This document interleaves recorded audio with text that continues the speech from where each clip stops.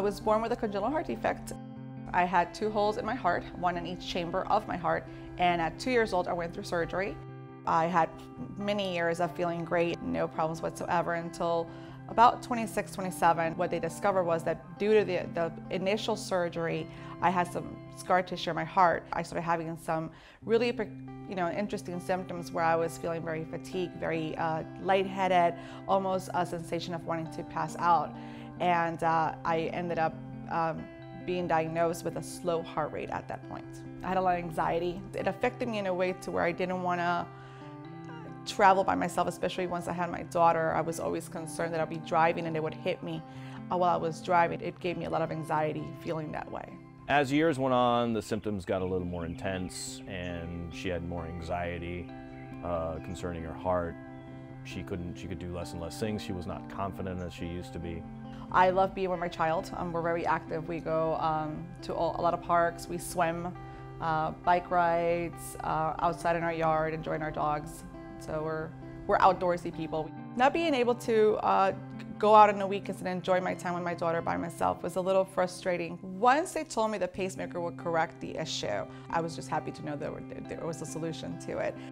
One of the questions I asked once the pacemaker was brought into the equation was, would I be able to have MRIs in the future? Being that I'm only 39 years old, you never know what can come up health-wise in other areas that I might need an MRI.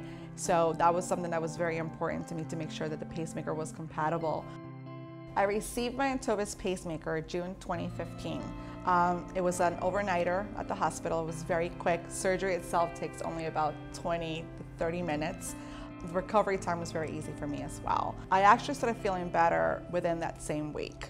Besides the aches and pains from the surgery itself, symptoms-wise, I can actually feel an improvement that same week after I got out of the hospital, which was amazing to feel back to my normal self. And little by little, that anxiety that I was having started to dissipate. The sense of relief was amazing. I'll say within the first week itself, it was just incredible. Since she's received the Intovis, the improvement's been like night and day. She feels more confident doing activities and participating in activities with my daughter by herself, independently. The anxiety is not there anymore, and it's a sense of relief and security that I can be out doing my everyday stuff that I like to do with my daughter, just the 2 of us, and not have to rely on somebody else being there. I feel that now that her issues are taken care of, that we can move forward with our lives and we have a brighter future.